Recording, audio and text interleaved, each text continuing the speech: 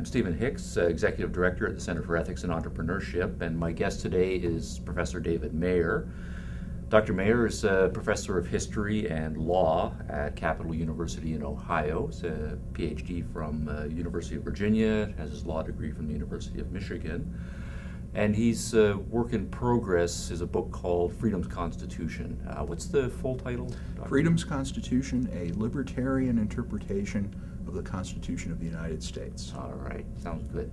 Now, one of your core theses is to do with interpreting the Constitution, and any constitutional manuscript has to take up this set of issues.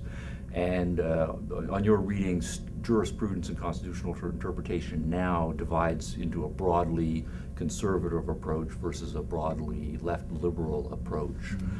One side arguing for original interpretation, the other side being more constructivist. What is the distinction between those two broad approaches? Well, there are actually several different distinctions there, but roughly speaking, the conservative approach that political conservatives have followed in recent years, basically since the Reagan administration, has been an interpretivist approach, focusing on the text of the Constitution, coupled with a theory of originalism, original intent, as it's often called, although original meaning is what most of the proponents of originalism now refer to it.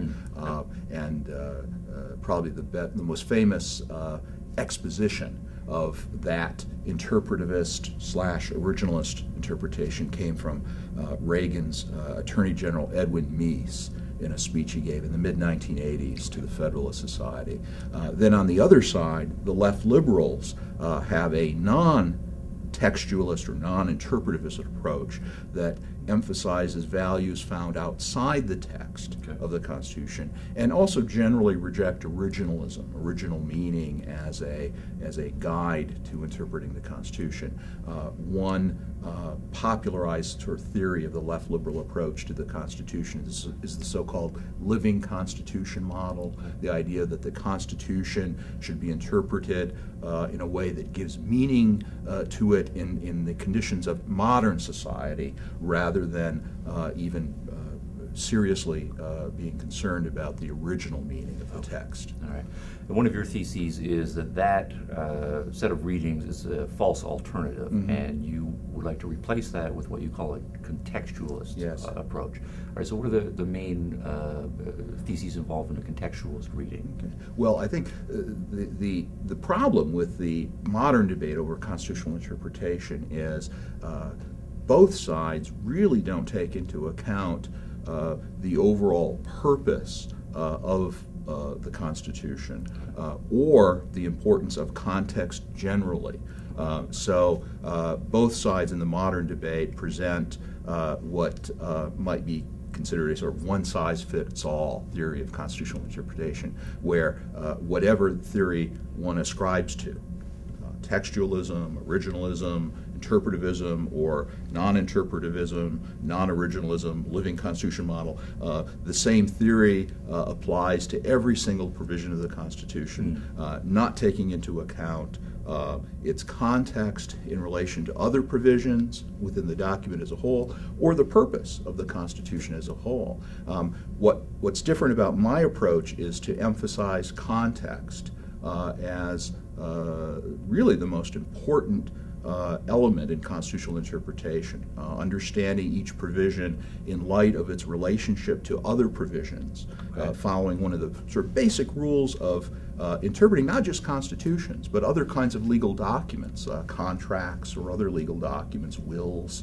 A basic rule or canon of interpretation for many years, for many centuries literally, has been to interpret each provision in a way so that it gives meaning to the other provisions. And so that kind of contextual approach I maintain is particularly suited to a constitution, and yet ironically it's something that both sides in the modern debate tend to ignore. All right, so against a one-size-fits-all interpretation, one of the big distinctions you think a contextualist approach would take is the distinction between rights protecting clauses and powers granting clauses. Right.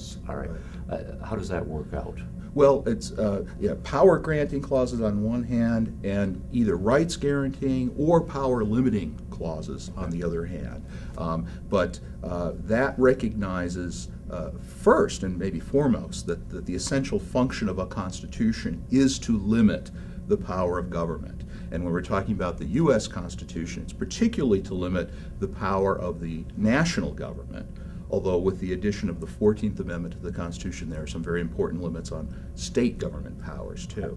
But if its purpose is to limit governmental powers, then I would argue that the power-granting clauses of the Constitution really ought to be interpreted differently than the power-limiting or restraining or the rights-guaranteeing clauses.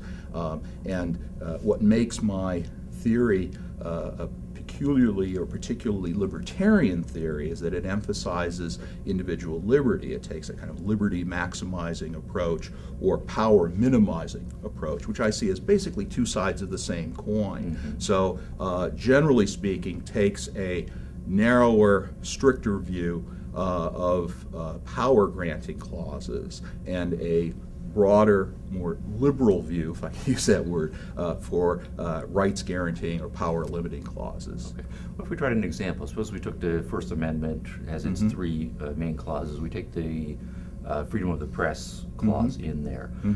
How would your interpretation contextually differ then from, say, an interpretivist / originalist or non-interpretivist approach to that particular clause? Right.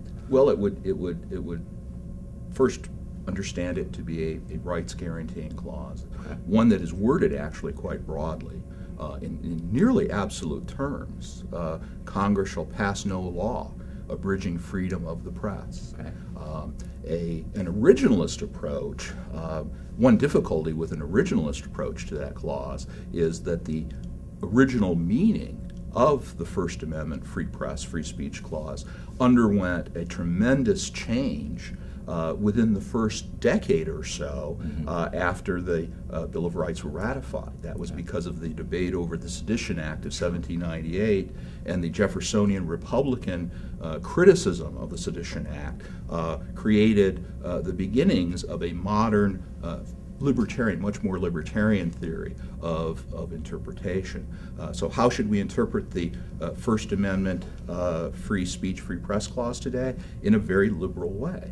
We should understand freedom of speech and freedom of the press very broadly to include not only criticism of government, which was a particular issue in 1798, but to include all kinds of speech, and not to carve out exceptions the way both liberals and conservatives have done. Liberals would like to create exceptions for free speech and freedom of the press when it comes to things like campaign finance laws. Conservatives would want to create exceptions for so-called obscenity or indecent speech. So my approach would interpret it very broadly, and taking into account not only the absolute terms of the clause itself, but the fact that it is a fundamental right protecting clause and therefore should be interpreted in a liberty maximizing way.